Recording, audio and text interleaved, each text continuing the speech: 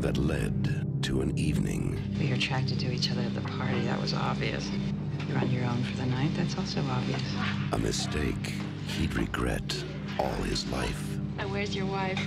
Daddy! Honey, oh, God. And you're here with a strange girl, being a naughty boy. I don't think having dinner with anybody's a crime.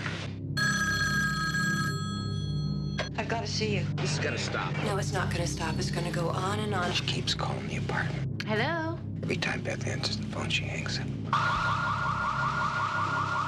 I'm scared, Jimmy. You play fair with me? Do you have an affair with her? I'll play fair with you. I don't want to lose my family. How could you do that? Now, you're scared of me, aren't you? You're afraid.